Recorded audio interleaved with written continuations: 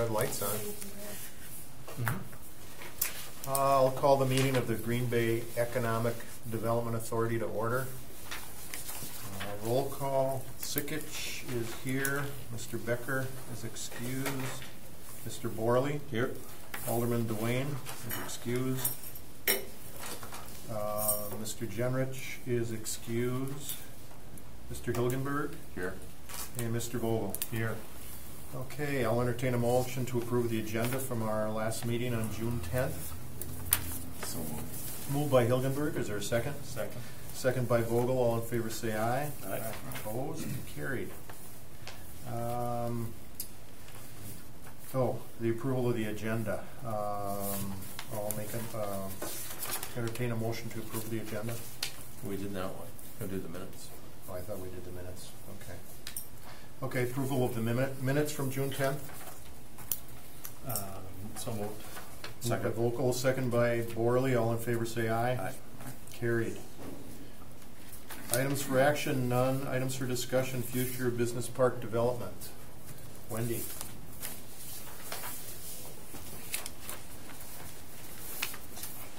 Two of the subjects that we talked about in the past, and we wanted to kind of bring up again because we have had, I think about 2 meetings ago, had Dan Lindstrom present the fact that we were anticipating that the I-43 Business Park is expanding and pretty well to the point of we don't have any property available through the city. There are some parcels that are available that are private land sales. And expanding the business park. We have 2 remaining properties, both of which we are dealing with right now proposals on. So we have interest on both, a couple of interests on one parcel and other interests on the other parcel. So we are looking into potentially bringing forward to the EDA about discussion about expanding the I-43 Business Park. If you would like to have a presentation from the planning department again, because I don't know if all of the members of the board were here since we've had new members, we should probably maybe bring that back to our list and kind of revisit that. Dan had some ideas of adding some properties that are over on the Mason Street, the Mason Street thoroughfare, and expanding it that way, and incorporating that into maybe some professional office space and some other developments into that area. One of the parcels is owned by Walmart, so we would need to approach them to see if they're willing to do that. We just thought maybe that if it was city involvement, that maybe we could get the right combination of businesses in that area to be able to complement what's already going on out there. And then, of course, the University Heights Commerce Center is our other property, business park that's kind of sort of a phase 2, but not exactly. It's got another element to it. But to kind of just revisit looking at that business park and kind of our future development of that and where we go from here. We're working on market strategies, bringing that to market, and looking at a little bit sharper website design and some other things that we've kind of put together for that parcel. I showed the new website last month to the board to kind of show you kind of a little bit about some of the things we've added, where we have our photos, and we've kind of sharpened that up, but we wanted to talk about that.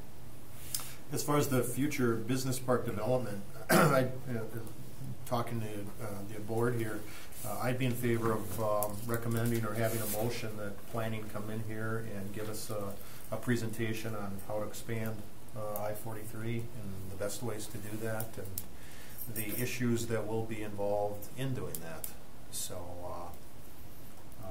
actually, I would make that motion that we ask planning to come in and bring a presentation on expansion of I-43. Okay. Right. Second by Hilgenberg. I just have a, can I add Sure. for purpose of discussion? Because I made a note on another article that came up regarding land purchases and such. That's correct. And so maybe when we do that, not really necessarily just focus on I-43 Park, but let's have a picture of the city, and where's our growth patterns, where can we go, and look at that and say, all right, when if we have new industry coming in, where can we utilize current infrastructure blighted properties, we don't have to Kind get of into a great detail, but comprehensive- just kind of let's look at 30,000 feet, look down and say, this is an area that, we have an interest in, and this is what we would like to see, in this area we'd like to see this in. How about this? I will expand or modify my motion to say, look at options for I-43 expansion as well as other potential industrial business park development in the area. How's that work? Yeah. Favor of that? Yeah. Everybody's okay with that? Sounds good. All in favor? Aye. Aye. Aye. We Carried. we are seeing some momentum in the manufacturing. We're getting a lot, I'm getting more calls for that. We have visited a couple of businesses out in the I-43. One of them is a brand new business that has new technology that is the first in the United States. We have some great things going on out there. I think to build on that momentum right now would be a good sign. So. Do you have something specific on University Heights, or is it primarily this That letter was that we the- received? Yep, it's next, and then, Okay. shall we just stay here? Are we done with 4? I believe so. Okay. We'll bring the planning department in with that, and Yeah. it may not be exactly next time, but we'll get some information and start bringing that forward to this committee. Have they started, is that even on their agenda yet? Have they started looking at anything on that, or not I really? can't really answer on Okay. Kim's behalf, but Okay. my personal thought about the planning department is that they're just restructuring. They have a new person on, and they're getting close to hiring 4 dance positions, so we might want to see where they are and what they're Okay. able to take at a capacity on our request list, Okay. and then I'll report back to you Okay. on the progress of that. Is that all right with you? Fair. Okay.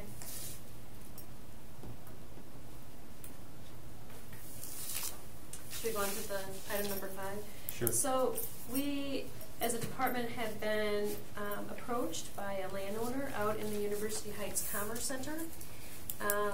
The business owner, or the property owner, would like to give the option to the city of Green Bay, and they have spelled out their offer as follows. And so we're bringing this item to the commission, or to the authority. They have 17.4 acres. It is along, I believe, it says it's all on frontage road. It's on Algoma Road. There is one part that would be at a corner parcel, but it adjoins the land that's owned by the city previously. They've been at a couple of meetings, so I think we've met them before. Unfortunately, they cannot be here this evening. But they have an asking price. They are asking $100,000 per acre for this property. They have spelled out a proposed plan of $300,000 down, and the balance paid over the next 10 years with an interest rate of 3% if the city is interested in that. This land is cited for commercial use on our University Heights business plan, and the land is currently the city's property is currently directly behind them. We don't have a road that accesses the city's property there, so there could be some advantages to this. But we're bringing it before the committee to see if they are thinking that this is a good idea. So they proposed an email, and it's here in front of you. And if you want to take just a few minutes to review that, and then if you have any questions for me.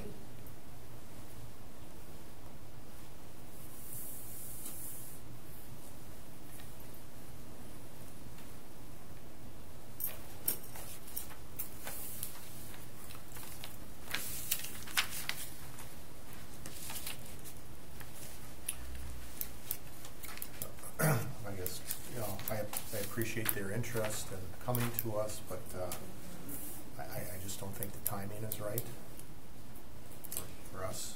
Yep, it's for discussion today Yeah. to see if, and then I thought that I would get back to them on kind of the committee's decision at this time. How much activity is there out there right now anyway? I haven't had any activity in the last 2 months. And the Heart Design, that was, or what, I don't know, that's not the name of it. That was probably, it was before I started, so probably 2.5 years And ago. what did we sell that for?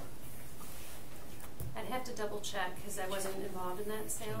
Well, our land, I was gonna say it's just about gonna 20 say, grand an our acre. land prices out there in the 20s Yeah, that's what I was to gonna say. $40 to $1,000 range. Yeah. I mean, you know, and obviously, we understand, I think, these individuals' feelings. It's nice, but one, you know, we're in the process of really looking at existing properties and looking at existing parcels within the city. Right.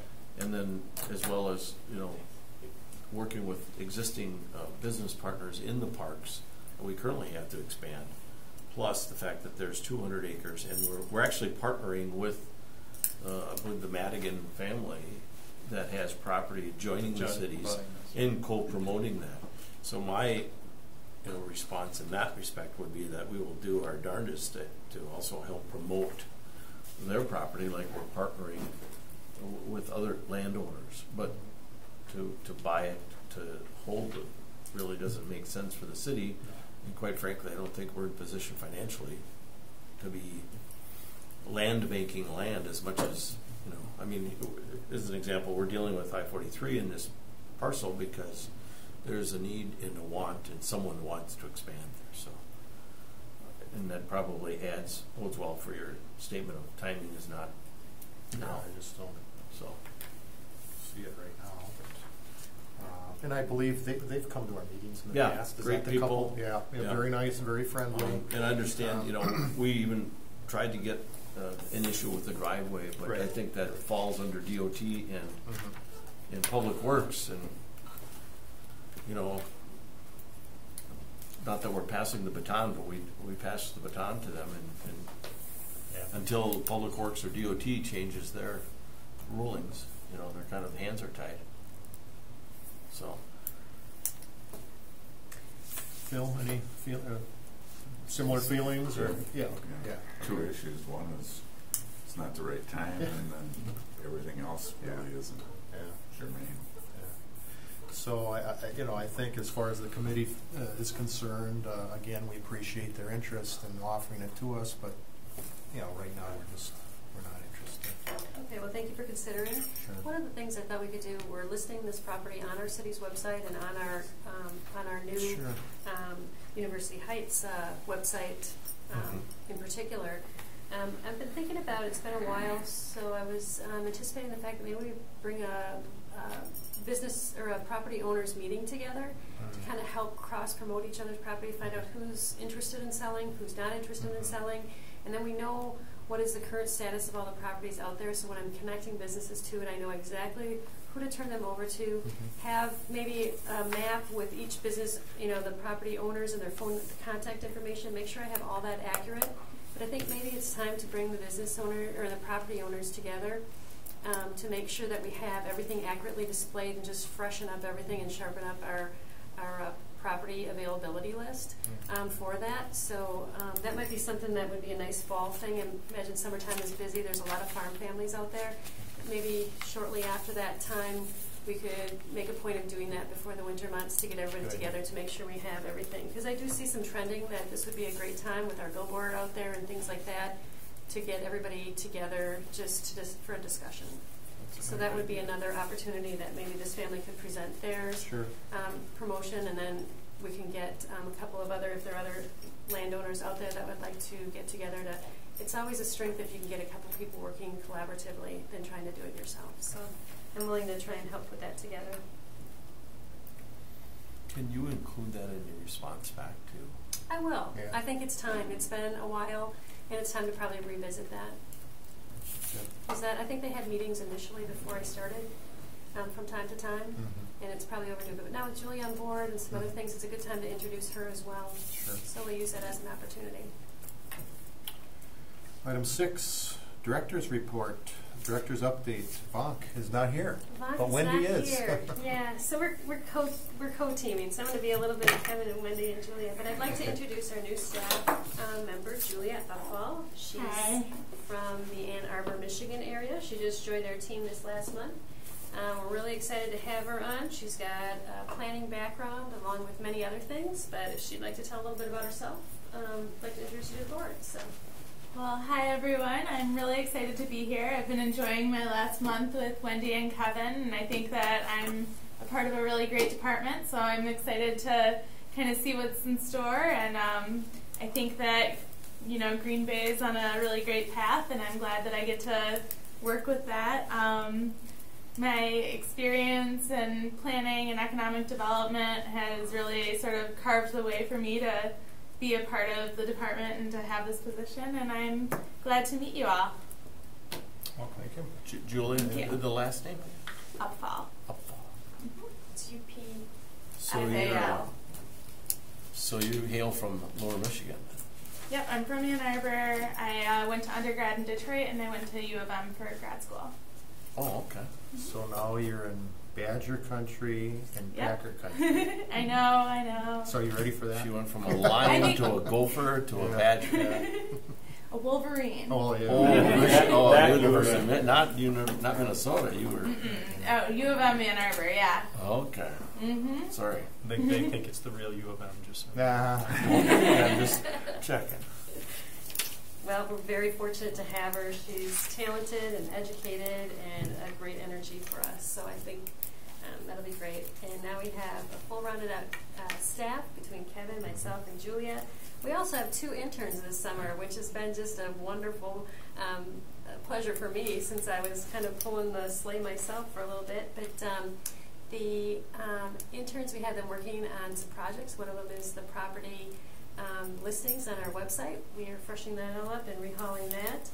And we just recently had an intern work as well on our Green Bay business resource, the funding matrix for Green Bay. So we've got some great projects that have come out of our intern relationship, and love to keep that going.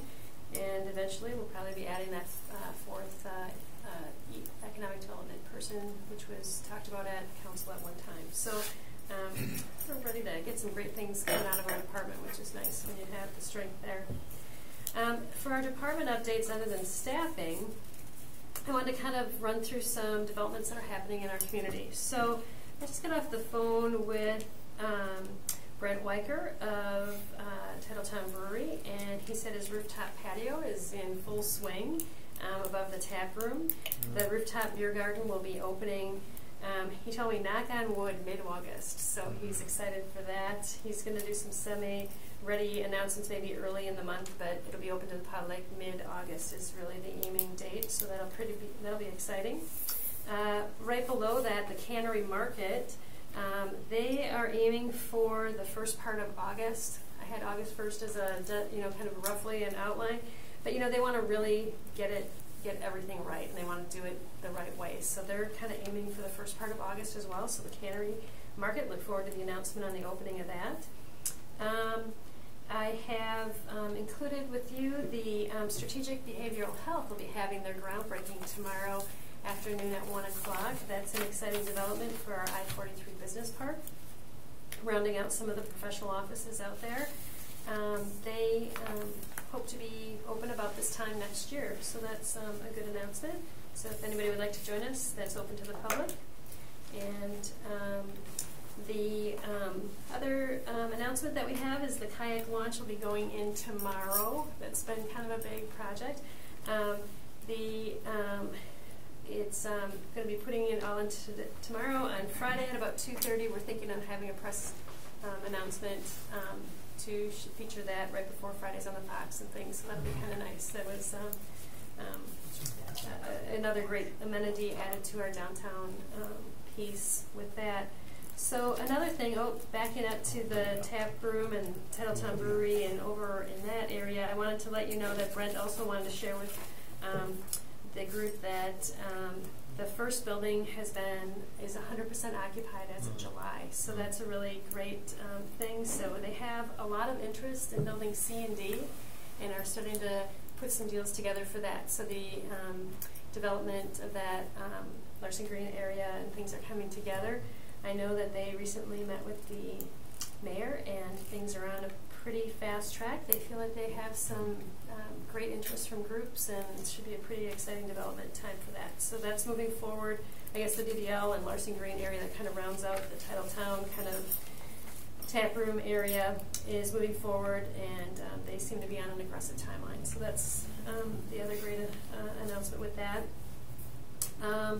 I wanted to share that the Metro is once again kind of moving forward. They had a little bit of electricity issues for some water. We're having some water management issues with that site. There's been a lot of rain, and so they're organizing that. They needed some additional power and some things, and so that I saw the people there working. But they're going to give an update next week. I think it's Thursday. Which day is the RDA meet? It's the apartments. Oh, the apart, next thing. That's 107 luxury apartments Oh, okay. in the spot right next to Mike's. Sure. The challenge has been the The infrastructure. foundation work. issues. Yeah. Well, they're going to address those issues, and Nora Pecor, who's the representative from Derman Properties, will be giving that update at the RDA next week.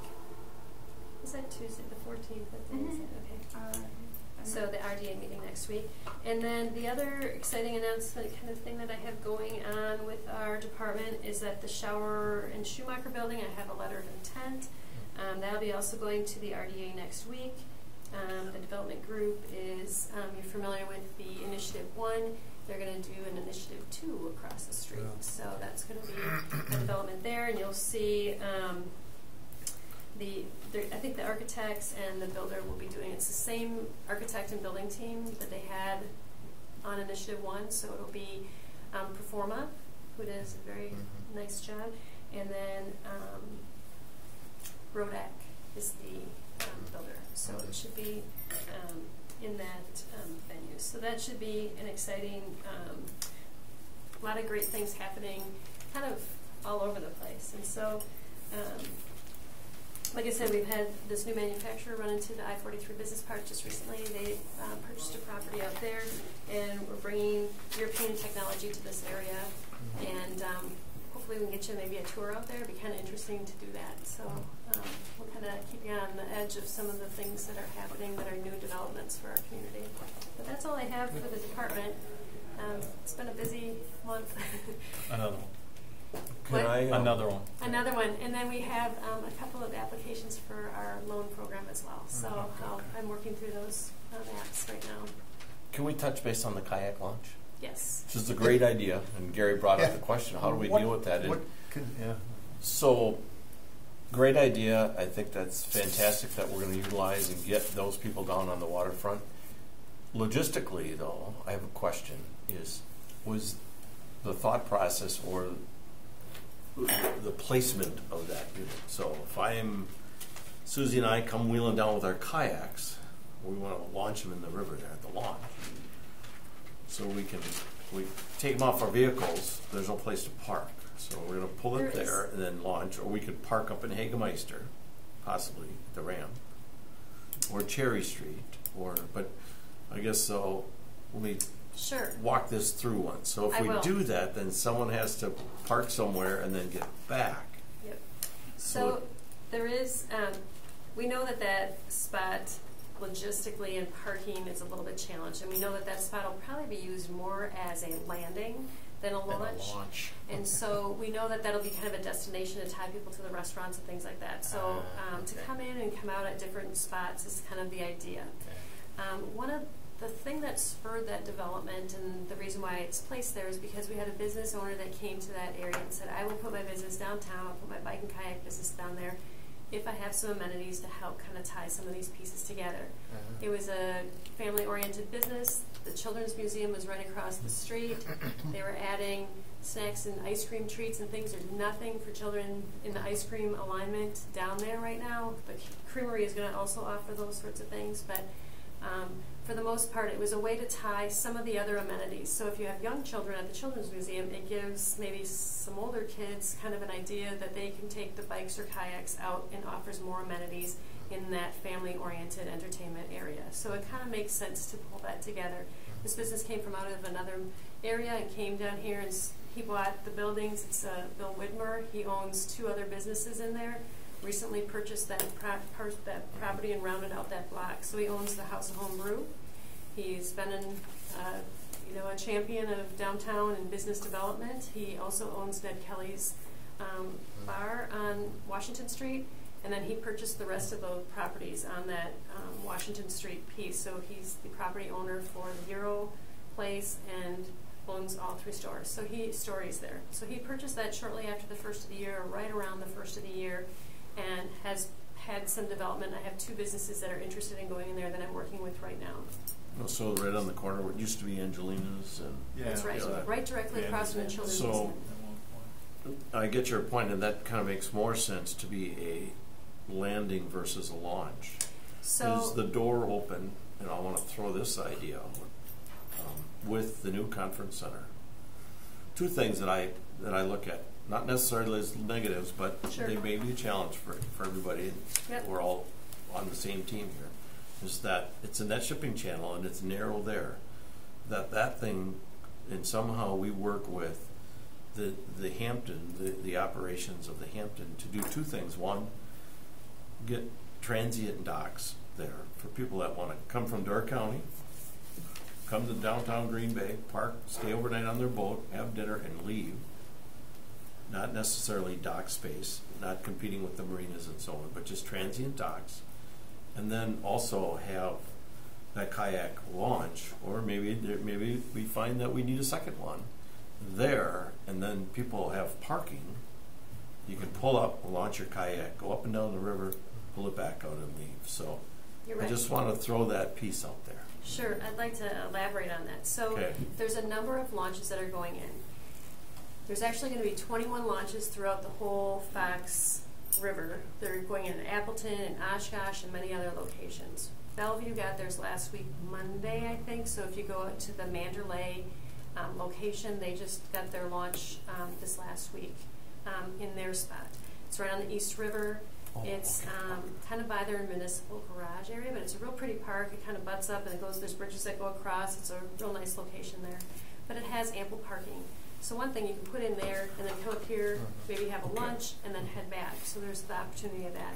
We have several sites cited for the city of Green Bay. This one happened to be a priority to be able to get a business launched as well. And there's actually 2 other Not businesses that are going I'm there. just saying. But we know that we would like to put one in eventually at the Light Park location, because there is ample parking there and there is opportunity.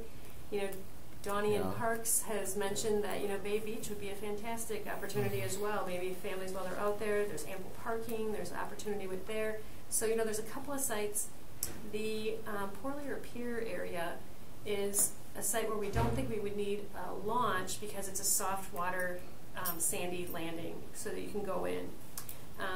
So there's opportunity as well. Okay. So the Porlier Pier is a kayak canoe launch already. It's just not ADA accessible. We'd maybe be able to get the Light Park ADA and accessible launch as well, so that they could put in one place, go around to different locations and be able to take out. But I can imagine that this would I didn't be, realize there was going to be more. there's going to be more. Which is And then neat. I just talked to the gentleman from South Bay Marina today, and he's likely going to put one out there. There is going to be a moonlight kayak launch from a big group, and they actually put in at the Deep Pier Locks in September under the full moon, and they will come up and then take out at like South Bay Marina area. So Okay. there'll be a large kayak event. So there's a lot of enthusiasts that like the silent sporter things, and you can see they're just taking off like wildfire with popularity. It's kind of a low-cost way to be able to tie yourself to the water. But it's the East River, and then the city of Green Bay would also like to put one kind of off of Main Street. There's part where the East River Trail is connected. You know, we're trying to get these 2 trails connected. And Behind there's Bay Foods, behind it's behind the old radiator shop and yeah. What's the across from Cameron bar, Stru's restaurant, Pharmacy. kind of behind? I want to say there's a bar there, and it's. Is it the Cock and Bull or something? There's Oh, something up in that, I I don't got it. know. I Up in don't that, know. that, yeah.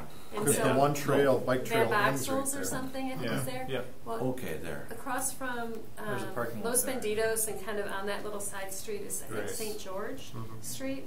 There's a spot that's city owned, and we've measured up and are kind of looking at that. So the 2 launches, Light Park and St. George, are kind of on the agenda to start our grant writing and getting ready for the next grant round from the DNR. So we have some things in place to get potentially those 2 spots landed next year. And then South Bay Marina is thinking of still getting theirs in this fall for the September event. So we should be able to there should be some really neat activity going on with that. So So with regards to the takeout area down on Pine, I'm going to make an assumption that that business owner is going to install some sort of dock racks, kayak racks that would people putting come racks. in. Yeah. He's putting racks. He has a permission Okay. to put racks there. Right. There is a 10-minute unloading zone by the Children's Museum. And then by Nicolay, there's 3 or 4 spots there that have 1-hour parking so that they could at least have offloading and potentially get into another situation. But Right. we're hoping that to tie some of these routes, eventually it'd be really neat to be able to tie even maybe a bus route out to like South Bend Marina where they go out to one, maybe take their bus route back to the other location. There's things, Bill Widmer, the business owner, is also thinking about ideas where he would have the people paddle down to De Pere, take a bike, come the bike trail back to the location here, and then another group would take the bikes down and take the kayaks back. So we tie people to the trail, to the water, and kind of have that amenity kind of tied together. If he can make $1 out of it, he'll figure it out. I'm guessing, and I bet you people have a lot of fun along That's the way. about it. So But don't lose the sight of, let's reverse this trend of people going here and going up to Door County to spend a night. Let's get Here. those people to come down here. So, in the future, I think we should look at working with the property owner. It's away from the shipping channel.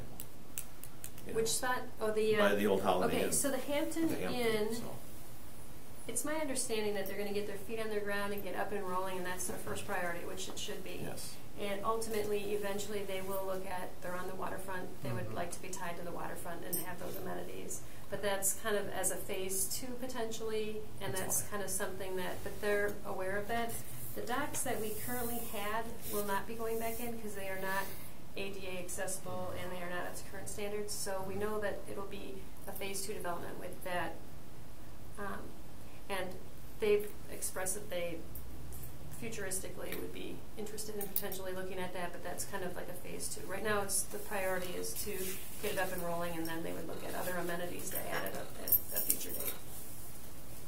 Which would make sense. The location alone just seems to lend itself to that kind of development. Okay, that's about all I have. Great discussion today. Thank you for all of your input, and I will get back to the landowners. So if you have anything else for me. Any other questions for Wendy? Okay, I'll entertain a motion to adjourn. So Moved by Borley, seconded by Vogel. All in favor say aye. Carried. Thanks, Wendy. Thank Good you report. very much for coming in. I appreciate that. I forgot to bring up business card. Yeah, it was nice to meet Julia, you. nice meeting you, Julia. Welcome. Welcome. So Welcome to See a lot more of Detroit. you guys. Detroit, and then What was that? your undergrad was, your Yep. Greg was I went to 2 year. Wayne State in Wayne State, Detroit, okay. and then I went to the University you, of Mike. Michigan Thanks. See you, Mike. Yeah, we do need And kind of. anyway, they At, actually, where was that location? in Arbor. In Ann Arbor, all Yep. right. they actually, And now I'm in I Green happened Bay. to, I didn't get in it, but I drove by that the big city of stadium. Brookfield. Oh yeah, it's the big house. I only, I grew up in Ann Arbor. I lived there for most of my life, You know, and I'm not I only sure went there for from graduation. municipality. I never went to a football game. So, Yeah, the big. That's I all mean, right. have But you to- tell me you got to the farmer's market down. oh yeah, I lived across the street. So that Did was. you really? My wife, we had my son went to Michigan Tech. Oh okay. Along with friends from the Detroit area, Oh, yeah, that sure. area. So Part of the they deal became our was kids. Luton Long had to story get rid of short, it. 2 weddings later. Intelligent. Oh wow. So we were in Ypsilanti and then And I'll stayed get in you, Ann I'll Arbor. and email you just, the you know, guys. so we attended Saturday mornings. email, I Let's go think. check out this market. Oh yeah, it's a I nice can't farmer's believe that market. It's one very shop. different flavor from the farmer's Right. market here. I use But It is, but it's different, but the same. oh yeah, no, I think this one's a little bit more fun. Or the one, The the Wednesday Wednesday night night, is yeah. We're actually going to have a demonstration with Coastal. Yeah, nice to meet you. Thank you. Because we're trying to get some. Thanks, It's CoStar is okay. Thank you See, again. Mike? CoStar is Appreciate okay. that. Thanks for listening. He was just talking to me about, talk to Julia about this. Excelligent. Is that another like real estate database or? Well, it's not. Well, yes. Did you hear okay in the back? Was I talking When about? LoopNet used to own Intelligent. Okay, and now CoStar. CoStar bought Intelligent. They had a spin-off. Or when they bought LoopNet, LoopNet had a spin-off Exceligent. How would you spell Excel? I'll let you. Email. Do you have a card yet? I do, but it's in my office. That's okay. Oh, well, I mean, I can go grab it for you, but Anyway, that's okay. I'll give this stuff information. Anyway, the guy was trying to see if we'd subscribe. It's currently we're paying $350 a month or something like that for CoStar. Was that the red bikes, And- the rental? your company is. Yeah. Okay. And we use this for research, then we pay another fee to LoopNet, and then we pay another fee to Catalyst that powers our website for property searches. So which do you feel like you get the most value out of? I understand that like LoopNet's more member managed and CoStar is more analytic, LoopNet's actual analytics. Marketing. Mm-hmm. Right. CoStar is more information based for sales and property data. Yeah. They're okay. Okay. I mean, none of them are that, 100%. I haven't really looked at Exceligent. A guy in my office did, and he thought it wasn't quite as accurate or up to date as LoopNet, or I mean as CoStar. Other people just use the Department of Revenue stuff to get their, I mean, there's a zillion different ways to get the information. I mean, I've never, I never got to use CoStar because it's so expensive, but I've heard that it's sort of the top of the line. It's better than Exceligent right now. But Exceligent's growing, and so I mean it's garbage in, garbage out. As they get more data in there, it's going to get better. I was looking at it predominantly from powering a website perspective. Now we're paying $600 or $800 a year to Catalyst, which is another deal, to manage our website. They don't run our website; we have our website linked to it for all our properties that we're marketing. So are you a developer? A real estate brokerage and developer. And so, I don't know. I'm not going to switch all that right now. But what I found, what this guy showed me when he was trying to sell us was, I think it's the city of Brookfield. They manage their, I mean, it's a separate property-based marketing for the city. Right. You can't tell us. Exceligent. They're just behind the scenes producing it. Then you get the other stuff for free. So it's like their own personal, like real property information, sort of. Yeah, and their stuff. And you can limit it to that, or you can have it incorporate other property within the city, or whatever you want. With this Exceligent. Yeah. See, I think that's probably more the route that the city should take. I think it's more of a. It's cheaper. Yeah, I don't know if we need all of the data analytics or if we really need the marketing and promotion, which that's the LoopNet instead of the CoStar. LoopNet is really expensive. I'm on a real old contract with them 12 years ago. And we can have 30 primary listings that are for anybody and everybody. Right. And after that, we're limited to only a certain number. When you're paying for membership? Yeah, I mean, unless, I forgot what the classification is, preferred member or something like that. I mean, the general public can go in and register, and they can see our 30 listings. But they can't They can't post. see the other stuff. Okay. And They can't for post us